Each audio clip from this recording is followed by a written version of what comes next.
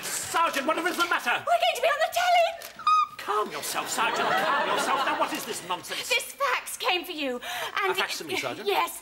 Then I presume that you do not know its contents. Oh, of course I do. I always read your mail. At home. At home you do, Sergeant. But at work you wouldn't dream of reading the private communications of your commanding officer. Oh, all right. Have it your own way. What's in your fax, Raymond? I wonder if it's something exciting. Good Lord, we're going to be on the television.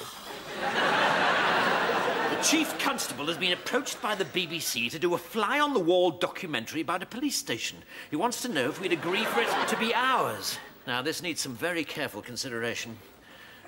For the time being, I think it'd be best if we didn't tell CID, because you know what'll happen. Derek Grimm of Gasforth CID, come on down!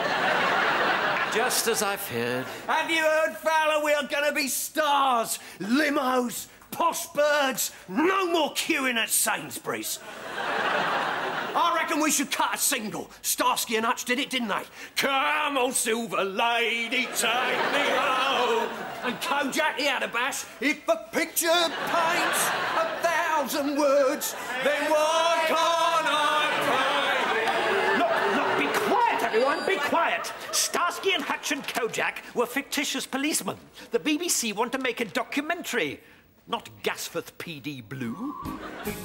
I, too, will be wearing only